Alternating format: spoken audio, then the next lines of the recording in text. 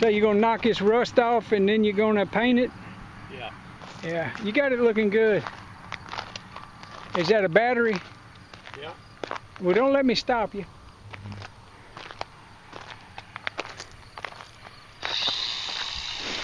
Yeah, you see, you put your gate across here, that way you can pull your vehicle in here.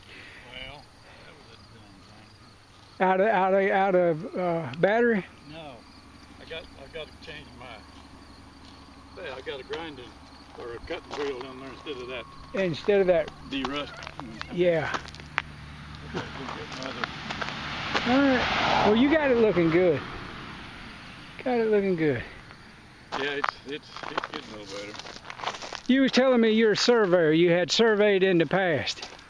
35 years. Yeah, yeah. We got in a conversation talking about surveying, and I started surveying in 1979 for the Corps of Engineers, and meet him, and he's a surveyor. I started in 1961. Yeah. September the 11th, in fact. Yeah, they dang sure wouldn't know total stations back then. They was just chains and plumb bobs. Did y'all use Kaiser blades? The No. big blade with a hook on the end of it? Oh, yeah.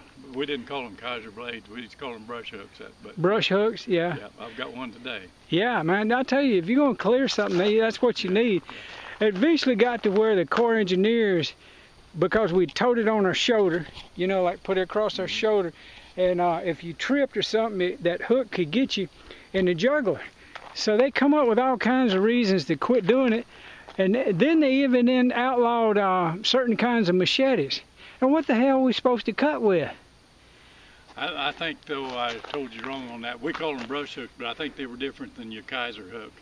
The ones we had like a 4-foot handle, a curved handle on the end, and then the blade was about probably 16 inches long. But these had dang near a 3-foot straight handle on it. I know what you're talking about. Yeah, them things were tough. I could take down some trees, you know, it'd be like 15 inches.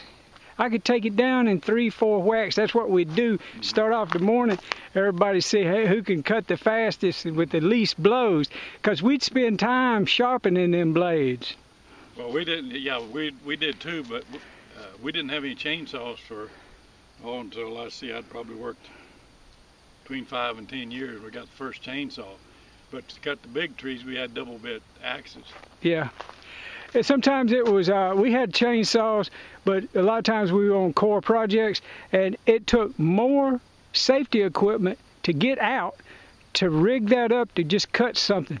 So we just cut it with the Kaiser blades.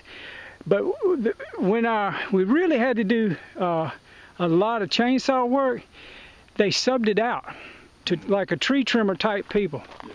But man, we used to cut line for miles. You could look through it, and it'd be so pretty. I wish I had a video camera way back then. Yeah, we did too. We worked into some pretty rough country down in the southeast part of the state. Yeah. Did you hit any briar thickets? Oh, yeah.